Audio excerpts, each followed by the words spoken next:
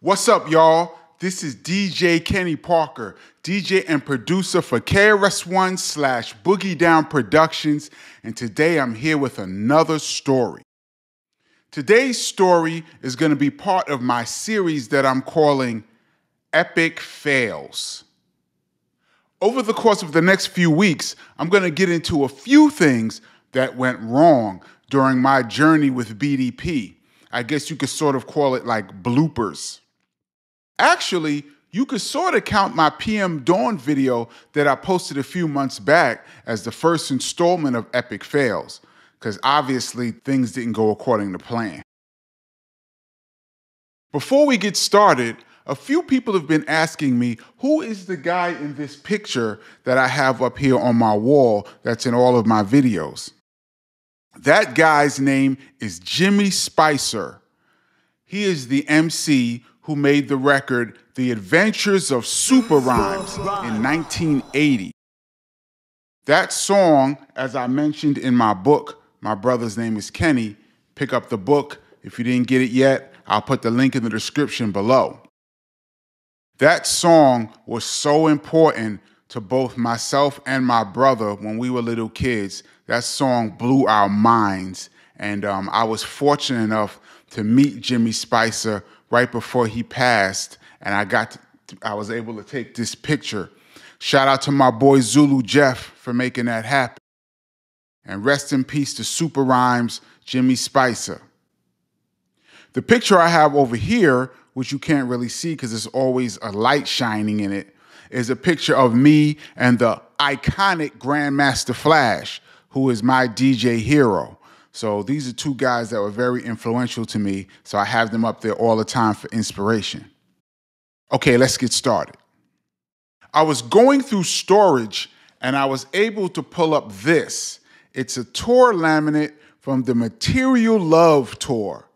Actually, that was the name of the song Love's Gonna Get You on the Edutainment album released in 1990. 1990 was my first year as the DJ of Boogie Down Productions, and a lot was going on that year. We were so busy. We were recording the Edutainment album, and at the same time, we were recording Boogie Down Productions' live hardcore worldwide video and album. BDP Live was supposed to be the very first long-form hip-hop video ever released. But due to time constraints, the 2 Live crew actually beat us by maybe a month. Shout out to the 2 Live crew. So BDP's live album ended up being second by a hair. But I'm going to get into that album a little later on. But both of those albums were happening at the same time. Plus, we were touring nonstop.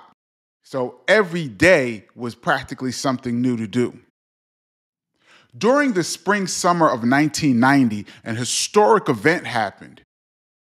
The iconic civil rights leader from South Africa, Nelson Mandela, was released from prison. As we all know, he spent 27 years in a South African jail protesting apartheid. Upon his release, Nelson Mandela went on what he called a freedom tour. And one of his first stops was New York City. A giant 3-day celebration was planned in New York for Nelson Mandela's arrival, including a ticker tape parade, meeting with the mayor and all kinds of political leaders, and finally, a concert in Yankee Stadium. Now, this particular concert was special. At that time, there hadn't been a lot of musical concerts at Yankee Stadium. Only the most gigantic acts in all of music got to perform there. But for Nelson Mandela to do a speech, you needed a place huge like Yankee Stadium.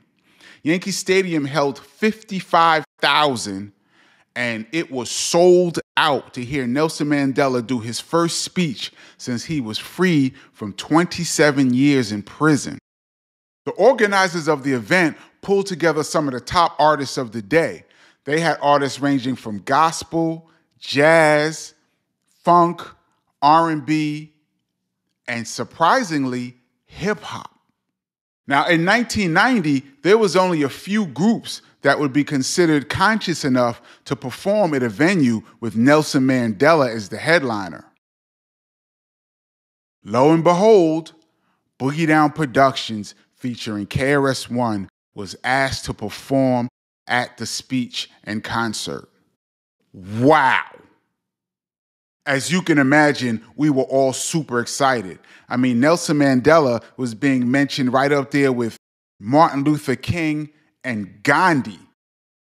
On the day of the concert, we were super excited. I do believe, and someone might have to fact check me on this. I tried to look this up, but there wasn't much information. I do believe that in 1990, Boogie Down Productions was the first rap act to perform at Yankee Stadium. I could be wrong about this, but I think I'm correct. If so, that would make me the first DJ to ever perform at Yankee Stadium. Let's go. What I remember about the concert was it was a bright, sunny day.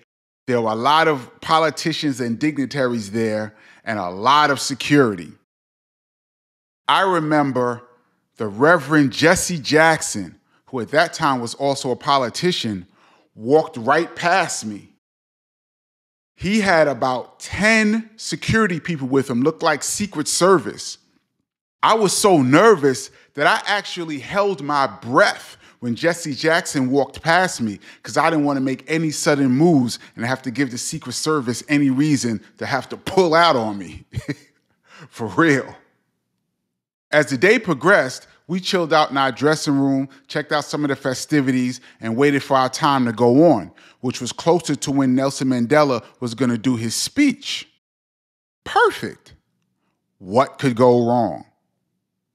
As some of you might know, and some of you might not know, when you're dealing with live concerts, two things happen. One, groups always go on longer than they're supposed to and run over time, which affects the next group that's supposed to go on after them. Two, when you have big arenas, they have union workers there, and they have a shut-off time that the place has to be closed no matter what. They will cut you off in the middle of your show. When it's time for these lights to go out, they will cut the sound and cut the lights, and it's over. That's union rules. So, as the time gets closer for us to go on, all of a sudden we get the word that time is getting late, so they're pushing Boogie Down Productions to after Nelson Mandela speaks. What? This was a disaster. I remember Chris being furious. As it turned out, one of the main organizers of the event was the civil rights legend himself, Mr. Harry Belafonte. And I remember seeing Harry Belafonte walking about 20 feet in front of us in the backstage area. Chris saw him as well. For some of you that don't know, KRS-One is my brother, and I call him Chris. So for the sake of this video, sometimes I might mention Chris, but that's also KRS-One. Okay.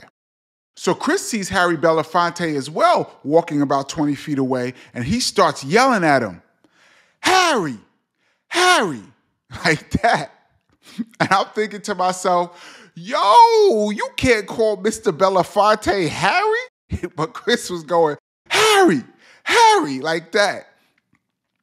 And Mr. Belafonte turns around, sees Chris, and he stops. So Chris walks over to them, and they start speaking. So I'm eavesdropping on the conversation, of course, and Chris is saying to Mr. Belafonte, "Harry, we can't go on after Nelson Mandela. Once Nelson Mandela speaks, that's the end of the night. This is about freedom and apartheid. Nobody wants to hear music after Nelson Mandela speaks." Mr. Belafonte says, "Well, Chris, I agree with you, but we run out of time. The only way that you can go on before Nelson Mandela is if the headliner agrees to shorten their time to give you more time to perform." As it turned out, the headliner of the night was the folk singer Tracy Chapman. Y'all remember her from the song, "She's got a fast car, I've got a ticket to take it anywhere." Something like that. It was a big song in 1990. So the promoters of the show asked Tracy Chapman if she would shorten her time so Boogie Down Productions could go on. She said, "No, I'm doing my full set." Which meant Boogie Down Productions will have to go on after Nelson Mandela. Disaster. Not long after, it was time for Nelson Mandela. Mayor Dinkins came on stage, the First Lady was on stage, Jesse Jackson was on stage, all kind of politicians. Nelson Mandela came out, he did a speech, everybody went crazy, 55,000 people screaming. They gave him a Yankee jacket and a Yankee hat. It was a whole production, as it should be. I was able to locate rough video footage of Nelson Mandela's speech. As you can see to the left-hand side of the screen is my DJ setup right next to Nelson Mandela. Those silver cases that you can see is my actual setup. They didn't even get a chance to move our setup over because time was going by that fast. Nelson Mandela had to go right at that moment. So he did his whole speech with my DJ setup right next to him. After the show, almost 55,000 people headed for the door. Luckily, in the midst of those 55,000 people was about 6,000 hip-hop heads. So after the majority of the people left, 6,000 people were still in the arena waiting to see BDP. Now, these 6,000 people were spread out all over Yankee Stadium, so it looked crazy. So what security did was opened up the field and let all the people come down to the field right in front of the stage. So now you got 6,000 people right in front of the stage. That's a nice crowd. That's about the size of an amphitheater. When we saw those 6,000 people in front of the stage, we was like, oh, all isn't lost. Let's get it. We came out, the crowd went crazy, and we proceeded to hit them with song after song. They knew every word. It turned into a wild hip-hop event. Two things I remember specifically about that night was, one, the actor Malcolm Jamal Warner from the #1 rated show, The Cosby Show, was sitting right there at the side of the stage next to the speaker. He was a hip-hop head and knew every word to every BDP song, which was dope. Two, the highlight of the night was when our new single, Love's Gonna Get You, dropped in Yankee Stadium.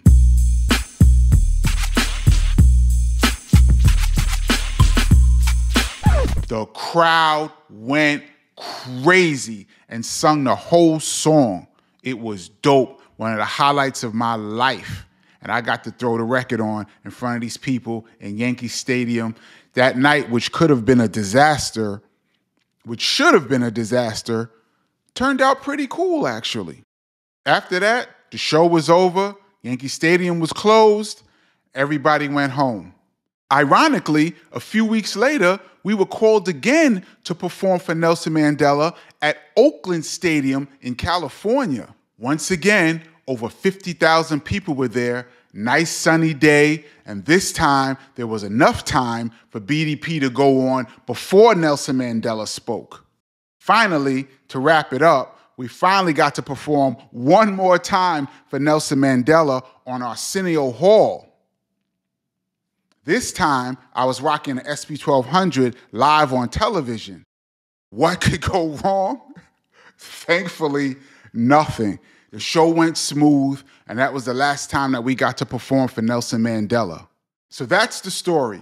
I hope you guys enjoyed my first installment of Epic Fails. I got a few more of them coming, so stay tuned, and I'll catch you guys on the next one. Peace.